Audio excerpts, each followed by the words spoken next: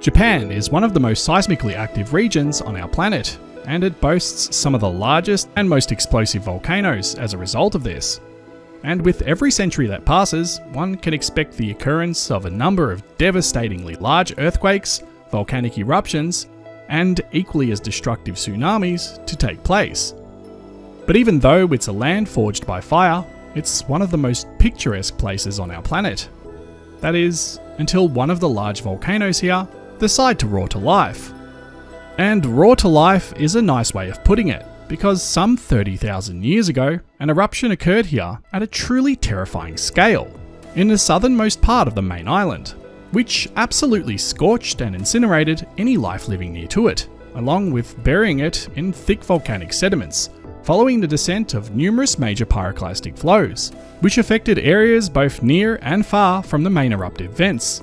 along with it propelling a vast ash plume high up into the stratosphere, creating major ash falls in the process, and inducing an inevitable volcanic winter, as the sun slowly got blocked from the solar reflecting aerosols that were released by the volcanic eruption as they went on to form a sort of blanket as they spread out across the stratosphere of our planet, stifling the ability for the sun's rays to penetrate through to the surface, dropping temperatures and producing inhospitable conditions for life on Earth as a result. In today's video, we're going to take a look at the dreadfully violent eruption that was released by Japan's Aira Caldera, and discuss the stratovolcano that took its place following the supervolcanic eruption that occurred here almost 30,000 years ago. The Aira Caldera is, unsurprisingly, related to the complex tectonic collisions that are taking place beneath Japan, which are responsible for its formation to begin with. Japan is situated on something known as a volcanic arc, and clearly this volcanic arc is still very much alive. And that's why the entire landmass of this gorgeous country is more or less similar in its biomes to what one would witness in Indonesia, in that it's dominated by mountainous terrain that consists of numerous volcanoes of varying sizes, from small to impressively large and beyond.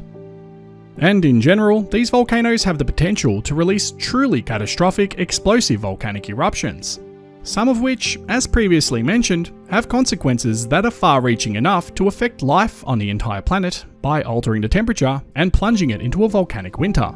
And much like I mentioned in the video that we released recently, where we went in depth into how and why supervolcanoes form and what conditions are necessary for them to do so, link in the description, this supervolcano is a subduction-related one that exists in an area of depressed land that's rifting apart, known as a graben.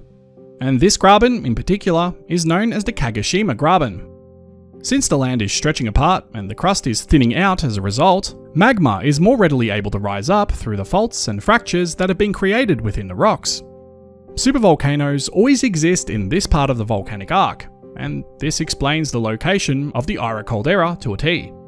But the Aira is interesting in that it's sharing a magma chamber with many of the volcanoes that make up the Kirishima volcanic group to its north. And indeed, the lava has been matched and is chemically identical to Aira, proving the fact that the same magma chamber is fueling both of these areas, which is a great example of just how much magma is upwelling from deep within the Earth beneath Japan, as a byproduct of the enormous tectonic events that it's undergoing. And to this day, that very same magma chamber is fueling the stratovolcano known as Sukurajima, which was constructed a few thousand years following the super eruption that formed the Aira Caldera. It started forming around 27,000 years ago, and has taken over since then as the main volcanic vent. Because of the faulting that's occurred here, owed to the Horst and Graben sequences that dominate the land, the caldera is more rectangular in its shape than circular. When it was first formed, this caldera was 17 by 23 kilometers, or 11 by 14 miles. As for the super eruption, it kicked off at a Plinian scale, and that scale is the same as the one that was witnessed during the 79 AD eruption of Mount Vesuvius, which took out the cities of Pompeii and Herculaneum, among other Roman settlements. So when this eruption kicked off, it did so by the release of a pumice layer called the Osumi Pumice Fall. And things would only ramp up in intensity as this was followed by the Sumaya pyroclastic flow. After this, many more pyroclastic flows and tephra falls would be released, and the largest of these explosions released 800 cubic kilometers or 190 cubic miles of ignimbrite in a single pyroclastic flow, called the Ito ignimbrite layer, which was a layer that would go on to flow well beyond the confines of the then basin-like feature that preceded the Aira Caldera, with the eruption releasing flow deposits that are up to 160 meters or 520 feet thick. On top of this, an additional 300 cubic kilometers or 72 cubic miles would be released in the form of tephra, meaning anything else that was released by the volcanic vent, on top of the aforementioned ignimbrite layers, whether that be in the form of an ashfall or other, and the ashfall itself fell over the whole island of Kyushu, burying it in a layer 32 centimeters or 13 inches thick, and it also covered much of Japan in a layer 4 centimeters or 1.6 inches thick too. Interestingly enough, the depth of study that's been conducted on this volcano is so pronounced that we know what the actual trigger was that ultimately set the wheels of this supervolcanic eruption into motion. It began when a huge amount of mafic magma suddenly injected into the massive body of rhyolitic magma that existed en masse in the batholith-sized magma chamber that fuels Aira. Mafic magma is a byproduct of subduction-related processes, and it's essentially magma that rise up from the mantle after water, out of all things, gets introduced deep within the earth, which is the necessary catalyst to lower the melting temperature of the surrounding rock that makes up the somewhat solid but also somewhat plastic rocks that line the mantle of our planet, which turn into mafic magma when fully molten. Mafic, simply put, means it's high in iron and magnesium, but fairly low in silica. So it's a hot, fast-flowing, low-viscosity magma that can't really trap in pressure-increasing gases because of its runny consistency. Rhyolite, on the other hand, is a cold, slow-moving, high-viscosity magma that traps in pressure-increasing gases because of its thick viscosity, and it goes boom as a result.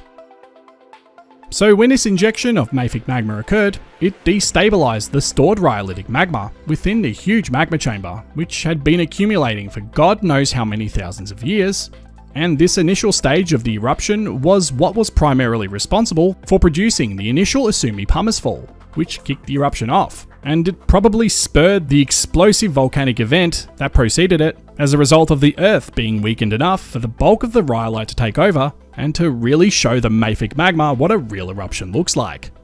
When we look at the surrounding land near to this caldera, it's evident that this wasn't an isolated incident to have occurred here, and older pyroclastic flows that predate the formation of the Aira Caldera have been found here. After this eruption, the Earth would have entered a volcanic winter, due to the aerosols released by the volcano,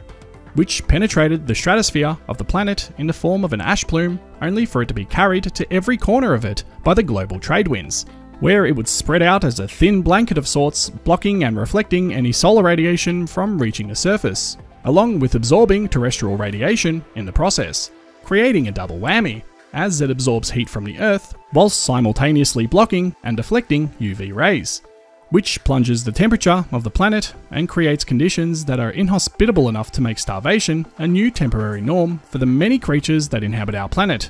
us included. Following this, the present-day stratovolcano, known as Sukurajima, began its construction, and it's taken the place of the Aira Caldera. One very interesting side note worth mentioning before we wrap up, it appears that this graben extends south past the Aira Caldera, towards the explosive undersea volcanoes that produce the giant Kikei caldera and the Ada South and Ada North calderas.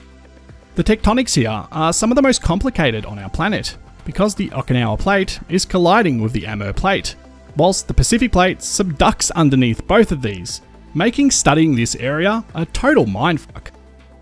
In my opinion, Japan is one of those places where there is a highlight of the yin and yang philosophical concept, in that, on one hand, we have unbelievable beauty, and on the other, terrible destruction, and the underlying volcanism and the associated tectonic forces that are driving it are ultimately responsible for producing both. Thanks for watching.